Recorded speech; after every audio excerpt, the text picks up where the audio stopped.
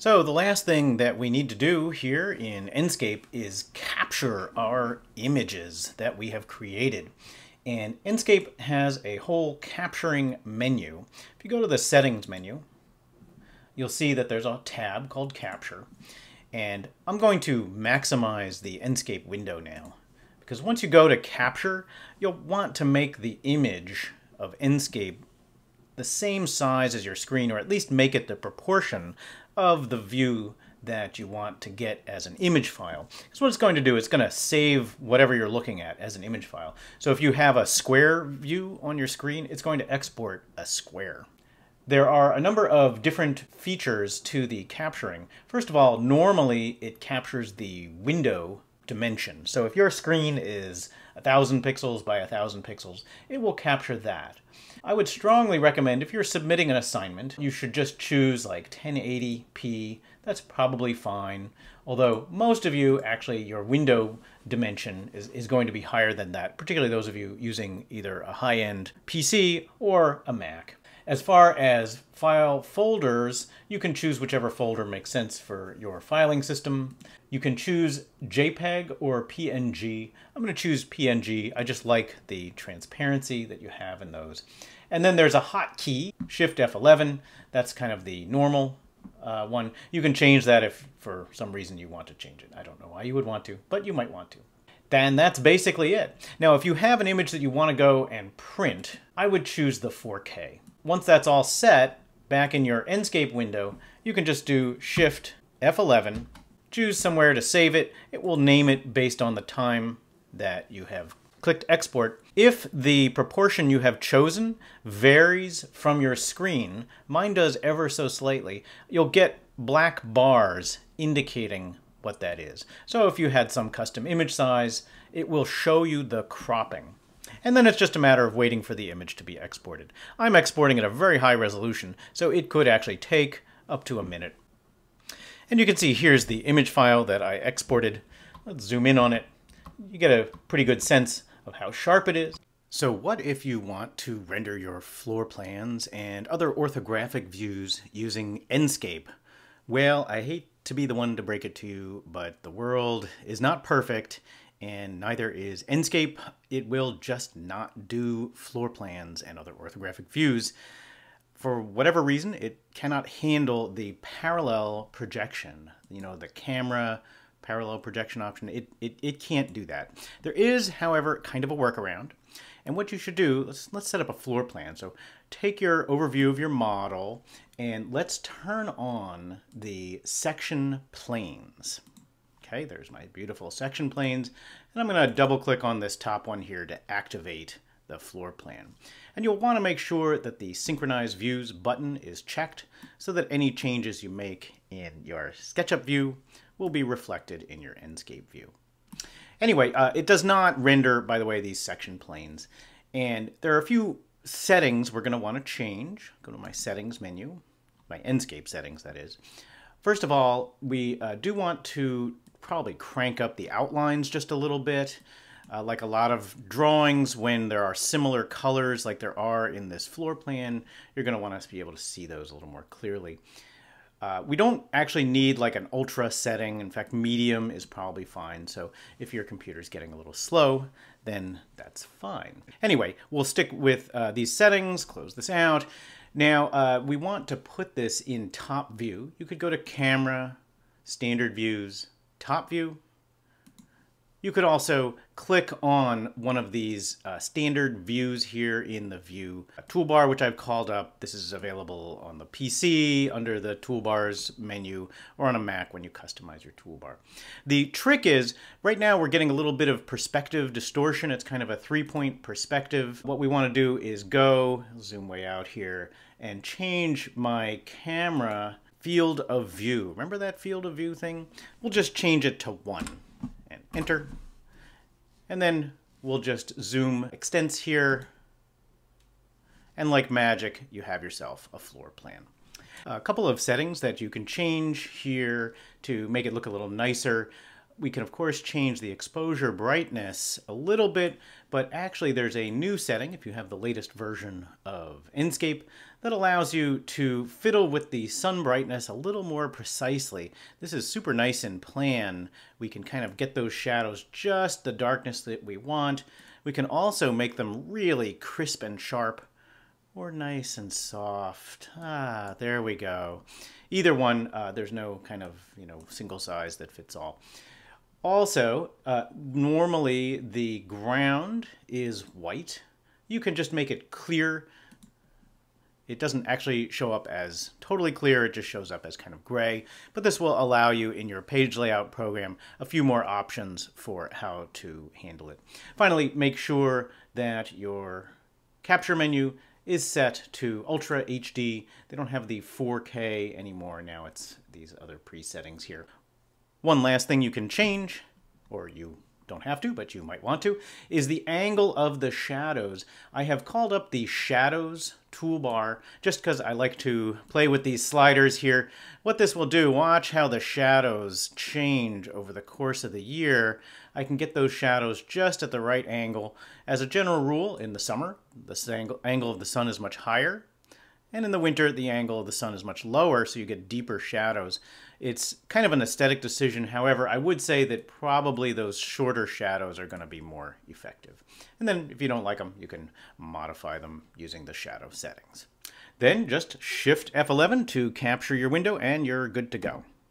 As usual, Enscape will give you a preview of the capture that you're going to get. If you want to do your other orthographic views, it's really pretty straightforward. You just want to orbit your model around, activate the section that is the one which will give you the view you want. You'll have to figure out which of these little standard houses is the right view. If it's right or left or front or back, this one looks correct. I believe we are seeing some background noise here. Maybe that's some fog. And you can just drag that fog setting right down. You can also give yourself a white background and make the horizon clear rather than one of these other presets, and that will give you a nice clean background to export. And then just zoom in as you would normally, or we can zoom in here in this window. Sometimes these two windows don't seem to align perfectly, but that's pretty close to an orthographic section. It is absolutely not 100% perfect. Don't fool yourselves, this isn't a construction drawing, but you can see that it's a pretty nice looking rendering nonetheless. Now, what else can Enscape do? Well, here's a fun thing that we can export, and that is a movie. And what I like about that is you can be in the full screen Enscape mode, and you don't have to go back and make any sort of modifications to the model. This is probably a good time to enter walk mode. I'm just going to tap the spacebar. I just tapped the spacebar. I like to do that for animations so that I don't accidentally walk through walls.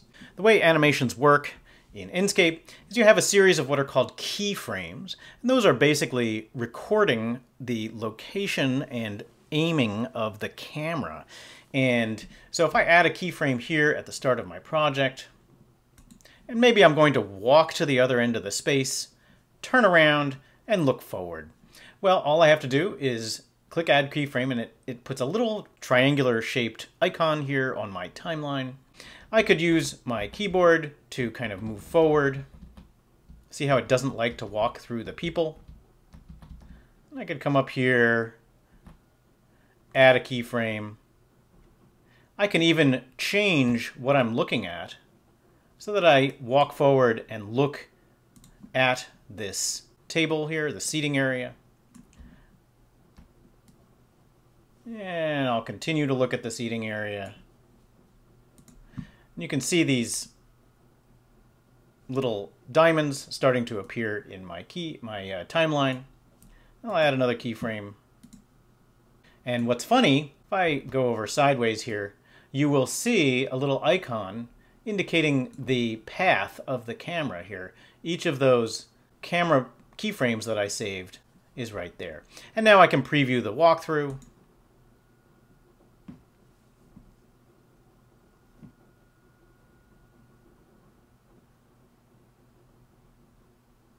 You can see here I'm looking off at that seating area and now looking back forward. And that's really all there is to it. Now you can make additional changes to these keyframes. It's pretty straightforward. You can make the camera shaky like in those, I don't know, science fiction movies. You can also click on each keyframe. If you just click on one that you want to edit, it will jump to that position in the animation, and you can modify things like the camera location. It even gives you this kind of camera view reference grid. Anyway, any changes you make, you can hit apply.